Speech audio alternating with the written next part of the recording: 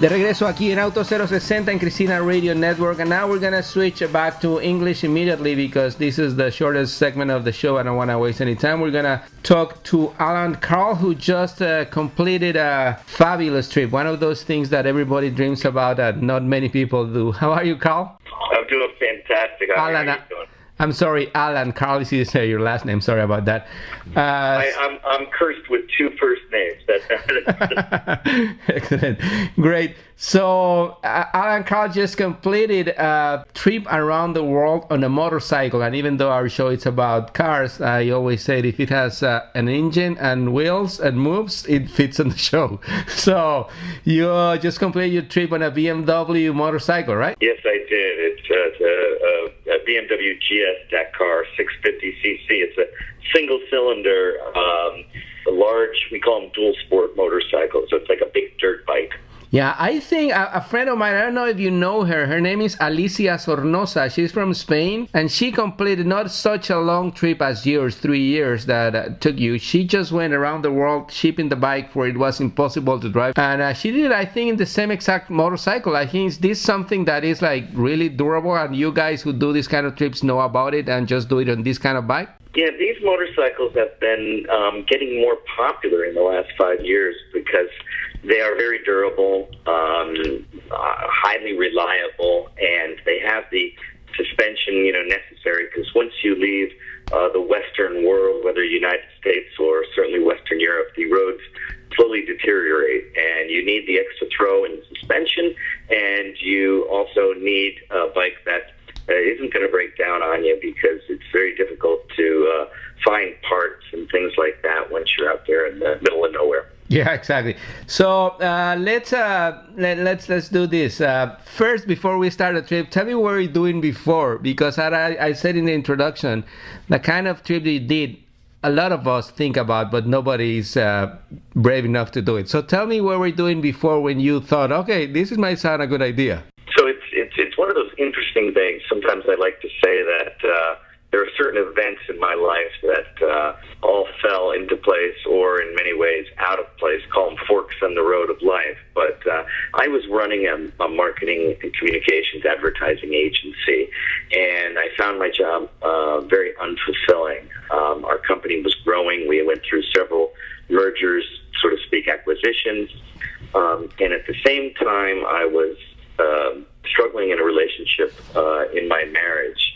So one day I woke up and I realized that I was out of a job because I quit, unemployed, and my marriage had ended in divorce. And I did, Javier, what we, all of us that are maybe entrepreneurial or spirited that way did, is I started another company. However, I found, why did I do that? Yeah. So my dream has always been to travel around the world, to experience different cultures, to meet different peoples, to learn different languages.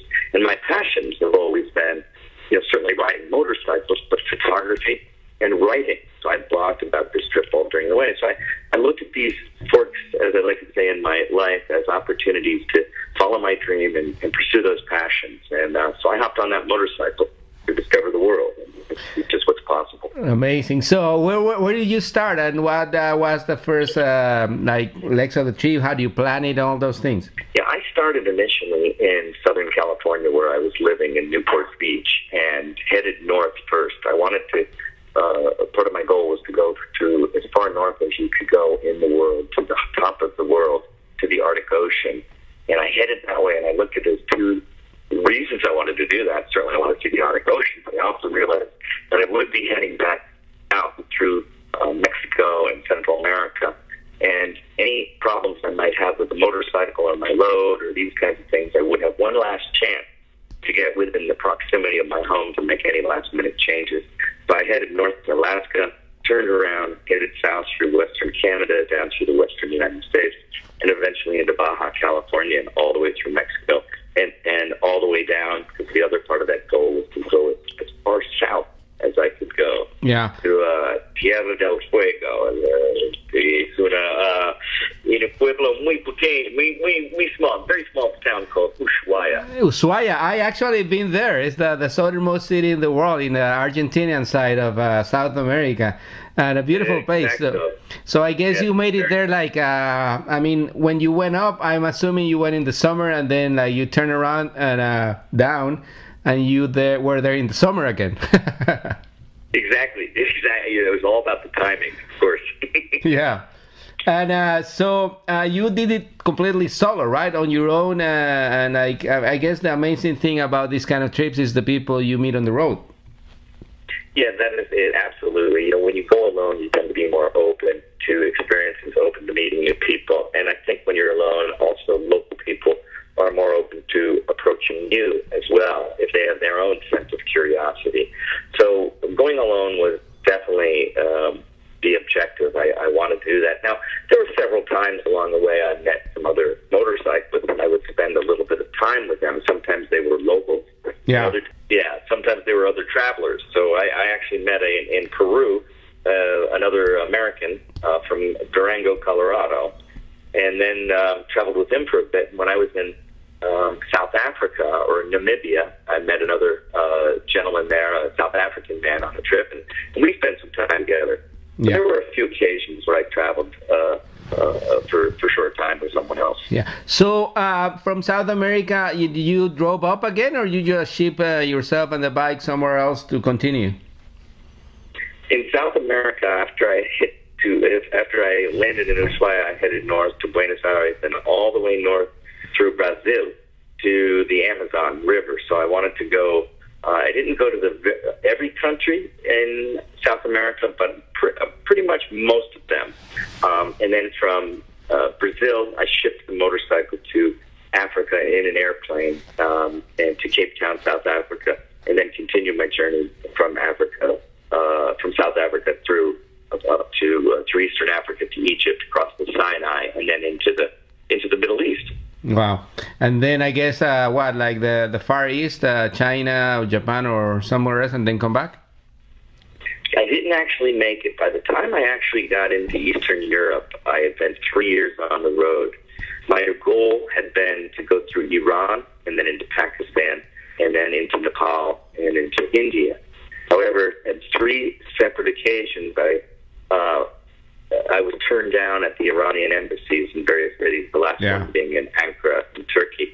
So with the frustration of not being able to get into Iran, and then I wanted to ride into the Karakoram Mountains of Pakistan, I decided that after 3 years, it probably was time to get back to I shipped my bike back to Washington, D.C., and then traveled my own country here in the States, only using the back roads. I never once got on a freeway or a highway, always little roads. Yeah. And got back and got right to work working on this book. Yeah, so that's like that next question. And unfortunately, we only have like 1 more minute. And then continue another long trip, 3 years to publish your book, right? So tell us about your book and where we can find it. Yeah, the book took 3 years to do. It's available on Amazon, or you can get it at my website, FORKS.com. It's called FORKS, A Quest for Culture, Cuisine, and Connection. It has 700 photographs and 40 recipes. I included food because isn't that where we all connect? After a long day, whether you're driving your car or you're riding a motorcycle, you sit down, you might want to have a cold beer or a nice glass of wine with a good meal with good friends. So every country is represented in this book, photos, stories, and a recipe. Excellent. Alan Carl, who just completed, I guess, 2 trips, one riding on his bike and then like reliving the trip and working on his book, Forks, A Quest of Culture, Cuisine, and Connection. Well, Carl, Alan, sorry, again, thank you very much for sharing your time, and we're going to post all this information for our audience to follow you, and hopefully they'll go and buy your book and enjoy at least part of it, because it's nothing like doing it the real thing, but a book is a great way to share it. Thank you very much. Thank you so much, Javier. Bye. Esta ha sido la edición de esta semana. Los espero muy pronto aquí en Cristina Radio Network. Esto es Auto 060. Yo soy Javier Mora.